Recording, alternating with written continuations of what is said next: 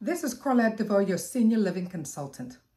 Welcome to our series, Your Roadmap to Managing an Assisted Living Facility.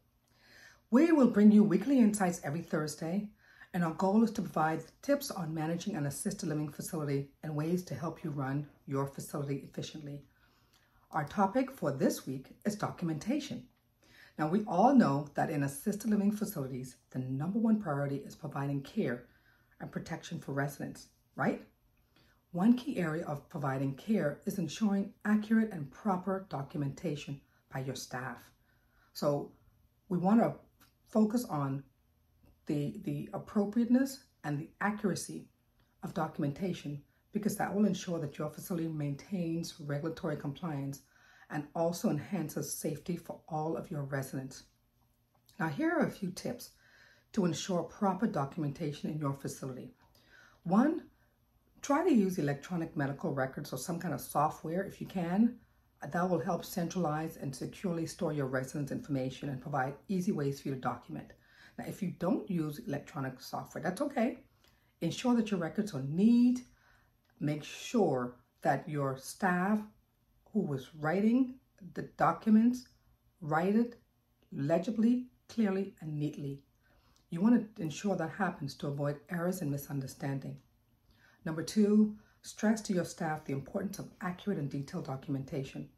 Do not make any assumptions. Only document what was observed or what was reported. Use quotations. Quotations when you are quoting someone else, what somebody else says. Encourage your staff to use quotations. That way you can have accurate documentation of anything. Three, you want to train your staff to document all activities immediately. That will reduce errors and also reduce the risk of them forgetting. And you want to require your staff to sign and date all of the entries to hold them accountable for documentation. Because remember, in your facility, poor documentation may result in a fine or a citation. You don't want to have a fine or a citation. Neither one is good. Four, ensure your staff is trained on HIPAA and they know that all documents and residents' information is confidential.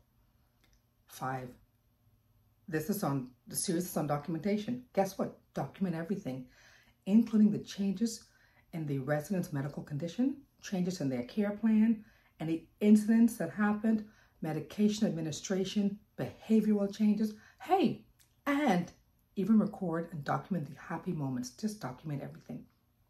And six, practice interdisciplinary collaboration. What does that mean? In other words, work with everyone that is involved with the care of your residents, including the doctors, the pharmacists, the dentists, the therapists, social workers, everyone. And keep accurate records of all care plans and any changes.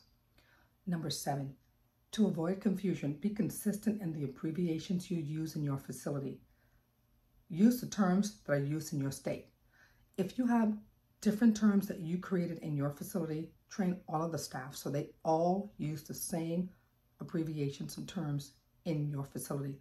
That would reduce errors. And remember, the state can walk into your facility at any time. Proper documentation is critical for adhering to state requirements and remaining in compliance during inspections and audits. And those are my tips for you today. This is Corlette DeVoe, your Senior Living Consultant. If you have any questions, you can DM me or visit our website at www.dgincorporated.com for more information. Until next week, bye-bye.